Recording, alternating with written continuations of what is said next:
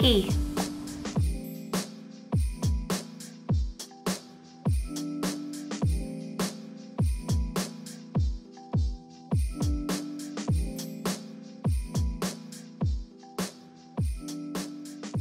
Oh, so much stuff in my apartment. This is awful. Good morning, good life. I am obviously not saying good morning at a good morning moment. This is if you read the title, a special little episode. I don't usually do stuff like this, but we're trying to get outside of the box for Vlogmas. And so for today, I thought I would show you my nighttime routine. And I had to start it right now in my filthy, dirty living room because I did something a little out of the ordinary to start. This is my favorite Lululemon yoga. Is that what it's called? God, I haven't said that word in a long time. Lululemon. I don't know why. Lululemon yoga mat, which I use for pretty much any fitness I do in my living room. I have been trying to fit in my workouts in the morning before I go to the office. Kind of updated you on the changing situation with my routine. So it's still something I'm exploring and learning about, and so it does not always happen. So today was one of those days, and my typical routine right now is just to do a 30-minute workout on an app. So I just kind of flip between some different options and just do what I'm feeling, and that's a lot of fun. Lucy's asleep because she had a long day at daycare, and I need to take a shower. So I'm sharing my nighttime routine with a start of this doesn't happen every night. Especially since, like, look, I don't have anyone else here but me. My husband's out of town today, so that's also out of the ordinary for a nighttime routine, but I thought I would take you through it anyway. So I'm gonna jump in the shower. I've ordered takeout, which is also on its way, and that's become a little bit too routine lately, I'm not gonna lie. But after that, I'm gonna show you a lot more about what I do before bed to prep for a good morning, and a good morning routine, and a good day, and a good life, and all those things which obviously we're all working on. So this is how we're starting. Thank you for your forgiveness. Lucy, I don't vlog in the dark very often, but when I do, you're in it. Did you have a good day at daycare? Not much of a talker. I think this is gonna be the echoey vlog, so just letting you know, I know what's going on, but this is how we do the nighttime routine. So like I said, the working out in the evening and the shower doesn't typically happen, so I actually had to stop myself earlier after I got out of the shower from doing my skincare routine because I forgot that I was supposed to be walking you through it. And so typically I'd be doing it right around now, 8 o'clock or so, when I'm planning on going to bed in about an hour or so. Anyway, clearly I've already got all my makeup off, and that's because I took a shower. But since my skincare routine is such a big part of my evening routine, I'm gonna show you all of the steps as quickly as I can. So this is, I have to put my glasses back on. I can't see anything. I cannot see anything. This is the makeup remover that I have been using, and I love it a lot. I was gonna play with getting a different scent because I tried their sample. Like, their main scent is actually really nice, but this rose cleansing balm is fabulous. Oh, I love it. It just, like, it feels like bedtime whenever I smell it. So this is how I remove my makeup, and my cleanser is by Fresh. It's their soy face cleanser. So really love this too. Already used it. Both of those things I used in the shower. So probably a little too late, but I'm gonna move on to my toner, which previously I was using Fresh. I was using a Rose Deep Hydrating Facial Toner, and this has been, I don't know how well my zooms are gonna be. This has been really nice. Real rose petals, like very authentic toning situation. But I tried a sample of Elemis the last time I ordered my makeup remover, and their ginseng toner has been money. I love it. So if you don't know, I mean, toner's just nice.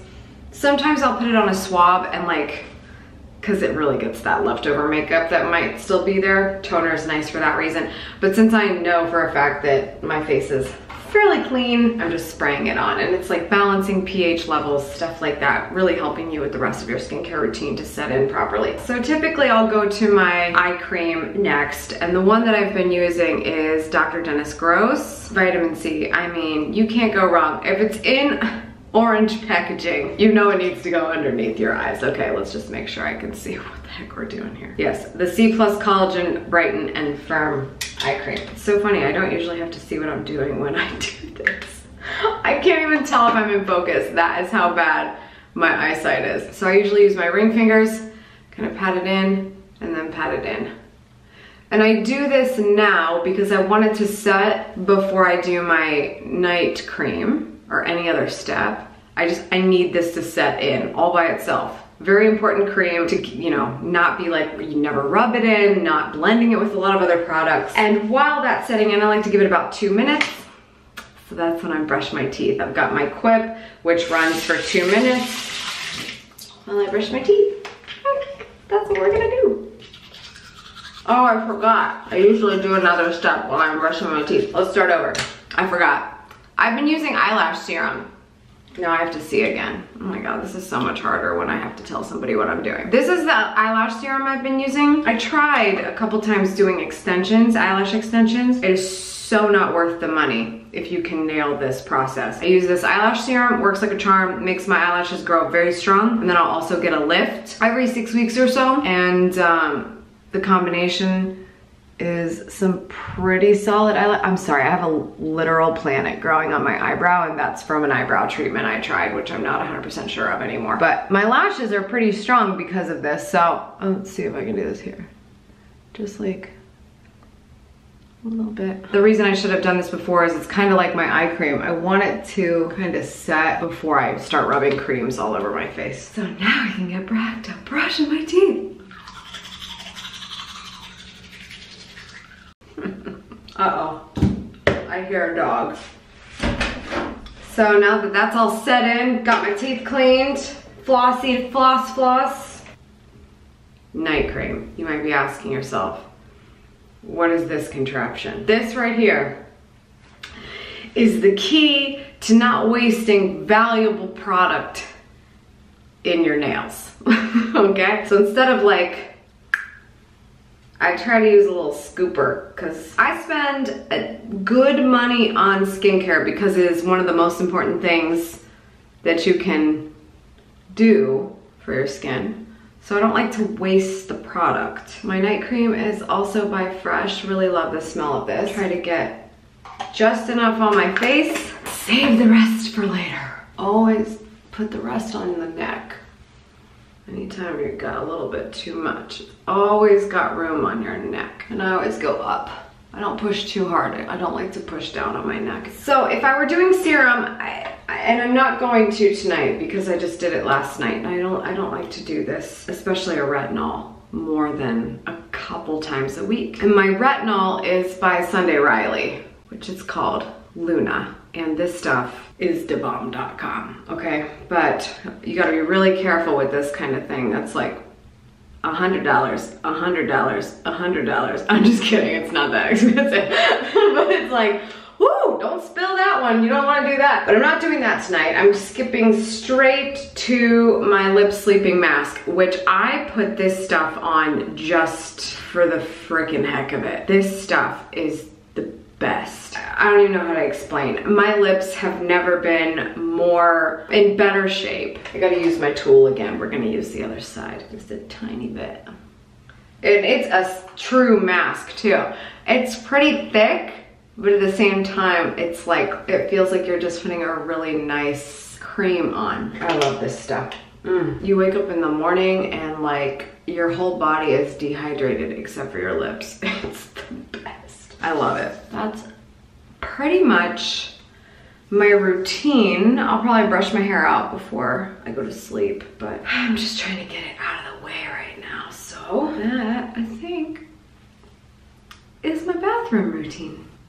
Oh my goodness. Okay, so yes, post skincare, I'm not in bed yet. I do wish I was, but I actually kind of like sitting in my home office to collect my thoughts from all the things that have happened for that day. So I like to kind of go through my calendar and look at everything that I did. And if you're not aware, I'm the calendar blocking junkie. So typically everything that I've done has been tracked on my calendar at some point. Even if I'm not adding it on in real time, or if things change up and weren't pre-planned to get done during that time, I'll go back and kind of do it just because I want to be able to track my time later and what I actually spend my time on. It's a little bit OCD of me. As a matter of fact, my husband was just asking me the other day when we were in the car. We were coming home from a lunch and I had it down for 2 hours on my calendar and I was like, oh, we're back early. And I started editing the appointment on my calendar to reflect the fact that we got home a half hour early. And he was like, are you really doing that? It's a Sunday. And I was like, it's just a habit. So anyway, so it's really easy for me to go back and see everything that I did today and what needs to get done this week. And so at this point, I just like to wrap my head around what I have to do tomorrow. And so I'll look at what's actually scheduled to get done. Some things being tasks, some things being appointments. And I do something called the Ivy Lee method, which is basically just a really good way of me not having an endless list of things that I have to do. Because of course there's an endless list of things that I have to do. And I could add something every half hour to my calendar if I really wanted to, but that's just not gonna make me the best version of me. So the Ivy Lee method is essentially the top 6 priorities that I would want to get done tomorrow. And the goal is that you put them in order, you knock them out in order to the best of your ability, and then you try to do them. And you're probably not gonna get to them all, but at least you've got them in a priority order. So if you get through the first 4 or so, then you've just gotta move those next 2 to the next day, or have a come to Jesus about the fact that maybe you don't need to do them, or maybe they can be delegated, etc. So right now, that's what I'm gonna do. I'm in my bullet journal. Bullet journaling so hard. My 3rd year. I can't believe I'm gonna have a 4th bullet journal and it's gonna say 2020. What color should it be? I don't know. So I'm gonna write in my daily task log the 6 things that I wanna get done tomorrow. And after that, it's pretty much time to tuck Lucy into bed, which you might be able to hear her tapping in the background. I can always hear her tapping in the background. She's kind of like in that stage where she's like, I've got energy, but I could eat. And then also after I eat, I'm gonna pass out like I'm in a coma for 8 hours. That's the moment we are shooting for. Once that happens, Mama can go to bed and read her Kindle, okay? I need my Kindle time. Okay, so I'm gonna do Ivy Lee and then tuck Lucy in and then it's off to sleep. So exciting. Adulting so hard again. Yes.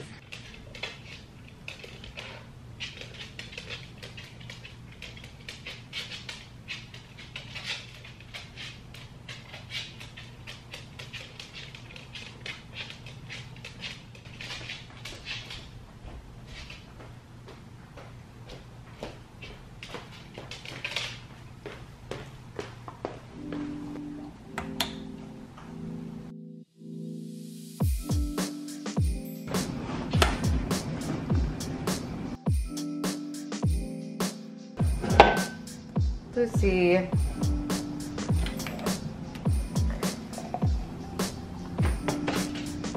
Oh my goodness, dog. Come on. Okay, sometimes I do drink a little bit of Calm. I have like different little elixirs I like to drink before bed, but tonight I'm going with some magnesium to help cool my jets a little bit because I do not usually work out at night, so I can kind of feel, even though I worked out at like 5 o'clock, I should have enough time now to have chilled for bed, but I can still tell that like I'm a little bit too awake right now. So this is gonna help me kind of calm me down. I actually have more hot water in it now than I usually do. Sometimes I just put like enough of the hot boiling water to just mix it up really well and the rest of it cold. I just prefer, like a lot of times when I'm drinking lemon water in the morning or when I'm drinking Calm at night, I usually prefer it to be cold. Like, I don't know, I just find it like cold water to be really refreshing. I think I used to think room temperature was where it was at, but no, I've been about that cold water life. But anyway, this is warmer than usual, but it's still very enjoyable. Just a little bit of water before bed. I don't even have to drink this whole thing. It just kind of does the job if I have some of it. I'm not gonna bring you to bed with me because I have boundaries, but I am going to show you my Kindle, which I love so much. I decided to upgrade my Kindle this year because they came out with one that has both ebooks and Audible built into it, and I was like, that's the dream, to be able to toggle between one and the other. The book that I'm reading right now is called Traction. It is by, is it Gina Wickman? I heard about this book. Actually, I can't tell you who I heard about this book from because it's something I'm not allowed to talk about yet. But some lovely ladies that were a part of a project that I was a part of. anyway, we were all kind of chatting about our businesses and things like that, and very good recommendations for this book, Traction, and it has been so good so far. Really, really actionable stuff. Some stuff I knew, some stuff I didn't, so that's been really nice. I've been engrossed in it, almost to the point where it's not a good fall asleep book because I get so many ideas, but also pretty much every book helps me fall asleep if I take it to bed with me. So that's what I'm gonna do. I need to tuck Lucy in. She just finished her dinner and she's taking her final potty break, which means it's almost time. It is almost time for her to be done. And she needs to be completely done before I even get in bed. Even if I'm not gonna fall asleep right away, this is my sleep buffer period, okay? It's about, actually I'm going a little early this, maybe I am tired, man. Usually I'm probably not even at this stage, or at least it takes me longer. Maybe it takes me longer when Vin is around because we're kind of like talking to each other and like hanging out still. But it's 8:30 right now. So if my sleep buffer period starts right now, which it is, then I'm planning to be asleep by 9 o'clock. And so during this buffer period, it's basically like, okay, you need to start getting your body into bed, coach yourself to go to sleep so you can fall asleep by the time you want to fall asleep so that you can wake up when you want to wake up. You can always have like a wake up time that you want, but if you don't reverse engineer how much sleep you need to get, it's completely pointless. So yes, on average, I've been waking up at about 4:30 every day. I woke up, I think we did, yeah, Vin actually was up with me this morning because he had a flight out. So we were both up at 4:30, and so tomorrow's gonna be no different for me. So the more sleep, the better. I try to average about 7 hours. 7 hours is my sweet spot. I feel good when I wake up. Once I hit 8 hours, it's almost too long. But 6.5 is like, ooh girl, you're squeaking by. So I don't know if you found this interesting, but this has been my nighttime routine and I live for it. It's simple, it's ugly, it's dark. It's a lot like my morning routine, actually. My morning routine might be like this much more complicated. More on that to come. But my nighttime routine, we wanted to share this first. You know, when I was talking to my team, I was like, I actually don't have any really traditional versions of my routines. It's usually me talking about what they are and kind of giving you glimpses. Like, I feel like this is a really raw version of what my routine looked like when a better time than Vlogmas, right before my book comes out. But I'm basically like thinking to myself, yes, the morning routine is important to discuss, but the nighttime routine is what actually helps you get to a healthy morning routine, in my opinion. I think this is probably the more important one. It's so much easier to eat super late at night or go out with your friends and drink too much or stay up late and watch Netflix. It's really easy to do all that stuff, which ultimately, domino effect, messes up everything in the morning. So that's why I wanted to share this one first with you. So hopefully it was insightful. Interesting? Not sure how you would describe it, but I'm sure there's a word. Leave that in the comments below. That's all for today. Thank you so much for tuning in. I appreciate it. As always, make sure you subscribe for good vibes, kiss the ones you love, and go after the life that you want. Cheers.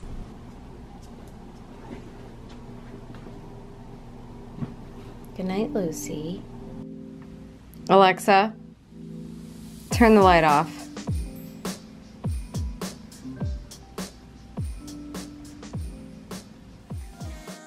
Hey, are you struggling to find time for the things you love? Feel like you're constantly on the go, but taking care of everyone else first? You are not alone, and you deserve so much more. Not only are you capable of taking on this challenge, you already have all the tools it takes to make it happen. That resourcefulness is all you need to get activated by your new daily mantra. Good morning, good life. It's my new book, and it launches on Amazon on December 10th. More details at goodmorninggoodlife.com.